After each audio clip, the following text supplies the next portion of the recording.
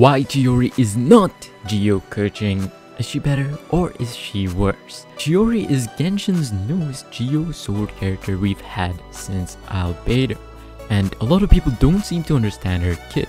This is why she's better or maybe even worse than having a Geo Keqing. A lot of people seem to believe that Chiori could potentially replace Albedo in some instances. Yes, however, her kit allows her to be an off-field DPS, and we are going into some detail about her kit in a moment. So I don't think she's going to be a DPS.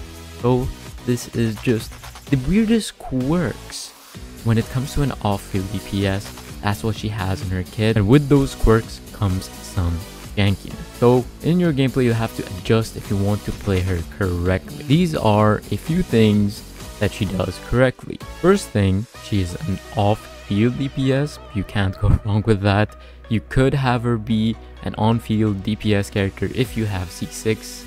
That is pretty much it. Second thing, she needs other Geo characters to really bring her into life. And lastly, her having both attack and defense scaling is pretty nice when it comes to her damage output. Now this is what she does. Her elemental skill. When tapped, Chiori dashes and sweeps her blade and causes damage based on her attack as well as her defense. So if you hold it, you can adjust the dash to wherever you want to go. And while Tomato, the doll, basically is active, which you get when you press the elemental skill, when there are Geo constructs on the field that exist, Chiori will get an extra Tomato. Still kind of weird to say Tomato. An extra doll onto the field, which means that she needs a Geo character that creates a construct on the team. For example, Zhongli with the pillars, or main character with the boulder or the ultimate, to really bring the most out of her kit. In her kit's talent also, Chiori will gain different effects depending on the action you took after using the skill. So if you just tap the skill again, you will change your current character and switch on to the next character in your roster. When your active character does normal charge or plunge attacks after using the elemental skill, the tomatoes will both hit as well. Tapping the normal attack button instead during your elemental skill will allow Chiori to gain Geo Infusion. Her burst will mostly only deal Geo damage and will go based off of both defense and attack percentage, which is really nice, which means her burst might actually be kind of a nuke in this situation, and with that it should also be pretty cheap to initiate, though her energy cost will be pretty low as well, which is really nice to have. Her best in slot weapon, which will be featured on the weapon banner, will have a defense stat on it that will help her deal more damage, but I do think that it won't be the main stat, because in the live stream they said, oh, it'll have some extra defense.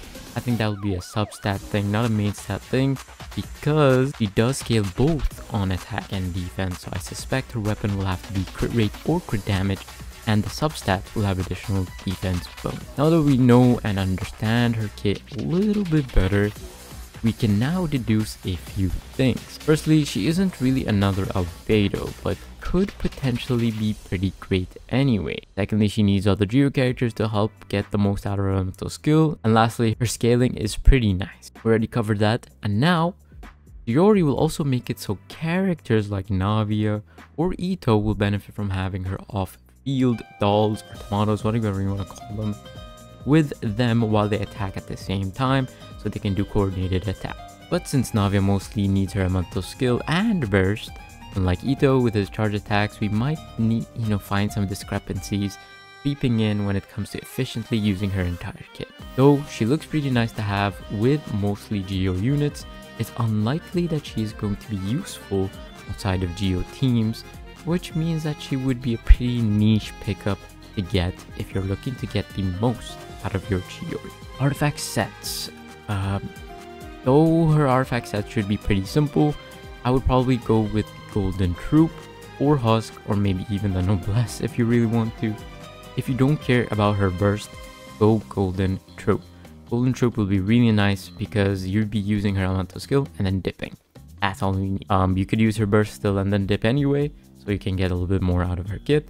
But if you do stick to just the Husk or Noblesse, that will give you a little bit more for your burst damage, and that will be pretty nice as well. Although her scaling is both on attack and defense, you will want to have a little bit more defense. Our artifact sets for the timepiece would be defense percentage, or the goblet you would want defense percentage or geo damage bonus, and for the crown go for critical rate and or critical damage, or even defense percentage if your crit values are already pretty good. So it should be pretty nice and simple to build her if you have the. Now for the weapon, you'd want to crit rate for damage obviously, but if you can't have any of those, defense percentage or attack percentage will do just nicely. Now for her constellations, the potential team you would be looking at is something like Ito or Navia with Chiori, Fiorina and Noelle if you want a mostly Geo team. However, obviously you can change Noelle for maybe Bennett or any other healer, even Shanyan, but I don't know if I would be plunging. But yeah, it would be kind of nice to have a little bit of that going on within your team. However, you'll only get a Geo construct with Ito and not with Navia. Navia doesn't really have a Geo construct, so Ito's Ushi actually counts as a Geo construct, which means you get an extra doll from Geo. Characters like Jongleur or Albedo will be easy Geo constructs they can get, as well as the main character, but Ningguang might actually be a little bit better for the Jade screen to get the extra Geo damage bonus, and you can play Goro here as well. Goro fits in any Geo team, so this will be pretty nice, especially if you have Geo and, you know, defense scaling characters. Characters like Bennett aren't the most, you know, amazing for this, especially because you might be using other defense scaling characters. But if you're using Ito, if you're using Chiori, it actually kind of works because they do scale on attack as well. Though I would stick to Noelle if you want a little bit of shields, but if you want to avoid, you know, having shields or whatever, Goro and Zhongli together would work pretty well, because if you have enough constellations on Goro, you could actually heal, even though it's kind of bad if you have free Arena. Now that I went through all that, would Chiori be all that great? I don't know, but she will rival that of Albedo for the sub DPS spot for Geo characters. That's pretty cool, because we haven't had that sub DPS Geo spot filled by any other character other than Albedo for a really long time. I don't know if that means she's better or worse, but she, you know, we'll have to see if she does compete with Albedo. Though her kit might seem all over the place, and when you initially read it, it really isn't that difficult to craft, as her elemental skill is her selling point.